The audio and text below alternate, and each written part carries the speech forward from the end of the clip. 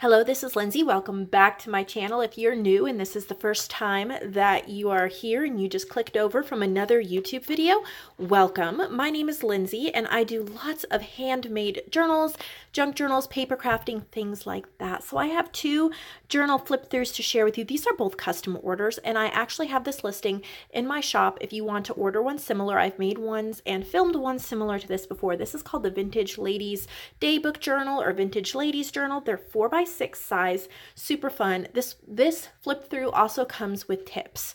So I have a few different tips that I want to share with you. So here we go. These go to two different ladies, but I made them extremely similar. I used some cardstock here that looks like a cross stitch design. They have the gold book corners stitching and then a graphics fairy image of this lady that's holding like an album. It says album on it, and then like a little briefcase. She has an adorable little hat. And what I did this time, which I haven't done before, is I put a blank coffee dyed label up here so you could write your favorite quote, word, whatever. So I just thought that was kind of a neat touch. This is a removable gold closure and it just is right through the stitching here. You can pull it right out if you want to. So they are extremely similar, so I'm going to go pretty quickly through them. But we're going to come to tip 1, which is lining the cardstock. And this is something I'm pretty slow in learning some of these things, and most of you probably know it. But if it was something I learned recently in the past few weeks, maybe somebody else will benefit from hearing about it. So I've lined my cardstock many times before, but a lot of times I get creases and bends and the paper slips even when I glue it first before I sew it. So I think I kind of stumbled across this accidentally, but it has worked. And that is I use a glue stick most of the way around it pretty well, and then I press the paper down really flat, and then I walk away and do something else and come back in 5, 10, 15 minutes when it is totally dry, and then I stitch it. After that I can fold it in half and it's like the two pieces of paper are one. So the key for me is to don't rush, let it dry, go do something else and come back. So I lined this one with like this cross stitch tutorial like magazine paper. I thought that went well. And there's a little vintage game card pocket. This is a little like month journaling card. It says November, and since we're almost to November, I thought that was a nice thing to put in there. And then this is a little booklet, and I had somebody ask me, and I'm going to be filming a question and answer video where someone asked this, but I'm going to address this now because it's here. So using cutoffs from like coffee dyed paper, they said, what ways can you use cutoffs besides making paper ribbons? And this is one thing. It's a little booklet. I just folded it in half, stapled at the top so you can journal on all these pages, and then I just took a little paper punch. I punched out this leaf print on the front and then used it as a stencil so that on the first page here you have that leaf design, and then I just tucked it in here. And I've got this idea from Paula Lemon. She does amazing things like that all the time, these little booklets. So that's where I got a booklet idea from. We have a little vintage day sheet here, and then the story begins. This is from a Tim Holtz journal card. There's some gold ink here on this index card. A little leaf, like a fabric leaf.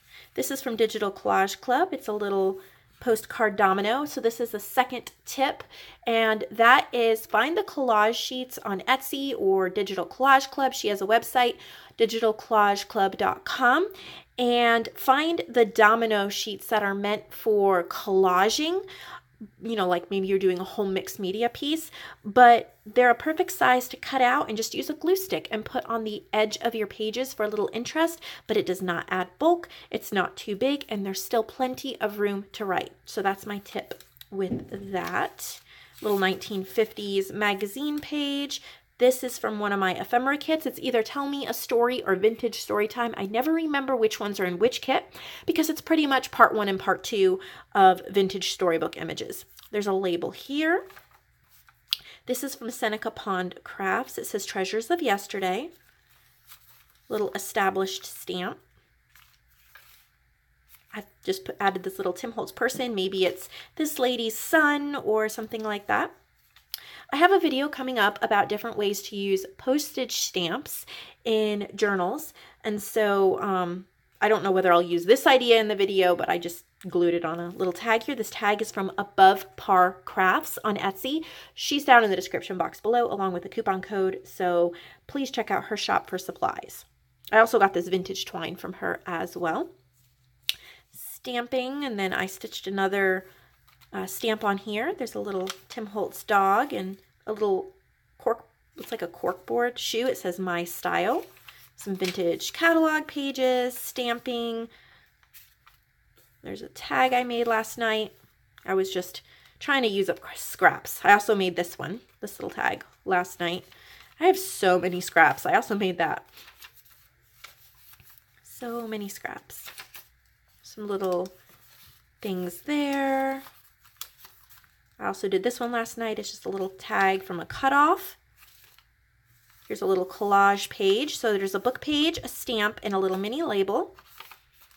And that is the end of this one. So there are more tips that I'm going to talk about in this, because the next tip is how I made these journals quickly, but almost the same. And while I was decorating, see, I think I was decorating this one. Yes, so this was the first one I started on. And first I just started decorating here. I added a little vintage page. I added a little rose tag that I made. And then when I came to this one and I stamped here, I thought before I put this stamp away, I have this journal sitting right here. Why don't I just open it up to a page? And this is the page I opened it to. And why don't I just stamp it? That way a page is already done and I don't have to reach for a stamp again.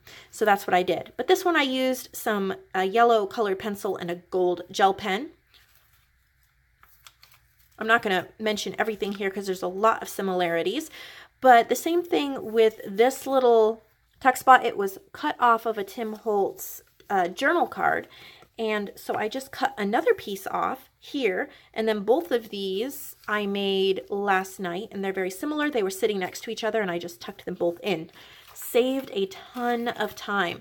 When I was gluing on these little embellishments, again, like you saw in here, I just grabbed a few more, opened up to a blank page, and did the same thing in there. Saved me a lot of time. So if you are making more than one journal at a time and you want them to be similar and you want to save a little bit of time, this is especially a great idea for Etsy shop owners, because a lot of times your customers will want, there'll be more than one customer who wants a specific book. So if you can list a couple of them, then you can make them very similar very quickly. It's also a good idea for Christmas presents. And if you're making little stocking stuffer journals or Christmas present journals, and say you make a list and you count it up that you need to make 6 different journals for Christmas presents. Well, you can kind of make 6 at the same time and get them done in maybe half the time it would take to start each one start to finish. So just little tips and tricks along the way. I really like how these come out. I also love how each time I make this journal, it comes out different, and yet it still has the same basic theme and the same lovely vintage lady from the Graphics Fairy on the front cover. So if you like this video and would like to see more tips and tricks and journal flip throughs, please give it a thumbs up, hit the subscribe button, and then there's a little bell next to the subscribe button.